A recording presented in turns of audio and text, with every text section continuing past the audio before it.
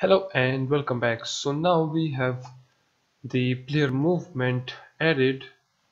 Now the next thing is to add the gravity and also jumping to our player. If you see right here, we can't jump if we press the space button, and when we walk right here, as you can see, our player is in the air. So we actually don't want that. We want to apply gravity to our player. As I told you in the start that the character controller doesn't have any gravity. We need to add gravity by ourselves. So open up the player script. First of all, let's declare all of the variables. So in the header, which is player animator and gravity, create a public float by the name of gravity, and this will be equals to minus 9.81f, which is the gravity number. And then we will create another public. Actually, let's just leave this for now, and right here in the player jumping and velocity we will now assign it right here. So first of all, we need a variable for our jump range, so we will say public float jump range, and the range will be 1f. After that, we need a vector 3 for the velocity, and then we need a reference to our surface check. So right here we will say public transform surface check, and then we need a bool to check if we are on the surface, or you can say on the ground or not. So we will simply say on surface, and then we will create a float by the name of surface distance, and it will be 0.4f. After that, we need a reference to our surface layer mask, so we will say public layer mask. Let's name this as surface mask. So right here in the update, we will say on surface, this will be equals to physics dot check sphere, and in here we will pass the surface check position, so we will say surface check dot position, and then we will pass the surface distance and then the surface mask, and this will basically check if the player is on the surface or in the air.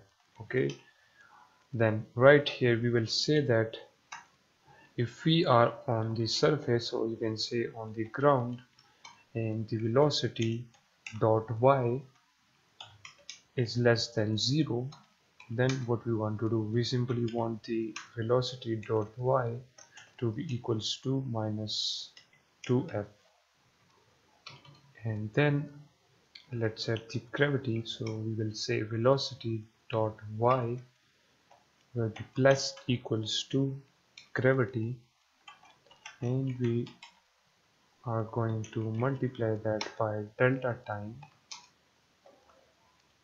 and then we will use the, and now we want to move the player in the air, so we will say velocity multiplied by time dot delta time.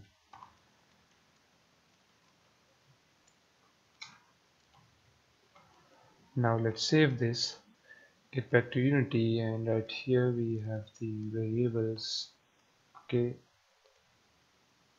first of all, let's add the surface check, so we will create an empty game object. Let's name this as surface check, and as you can see right here, it is by default set to the player feeds, and in your case, if it is not set to the player feeds, then you can just simply drag and drop it down to the player feeds. Okay, and now Let's drag and drop that right here in the surface check. And now we need to assign the surface mask. So if we select our ground, okay, this terrain, you can select your own terrain if you are using some other map, and right here we will click on add layer.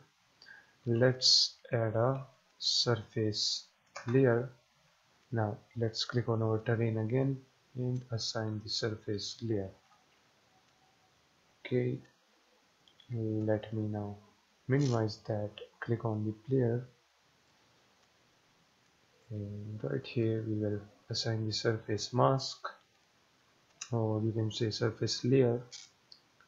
Then our jump range is already set up by the script, and now if you play the game you will notice that gravity will be applied to our player. Let's go inside the debug mode so you can see the values right here. As you can see, as we typed in the code right here, we are checking if we are on the surface and also the velocity is less than 0, then we want the velocity y to be minus 2f.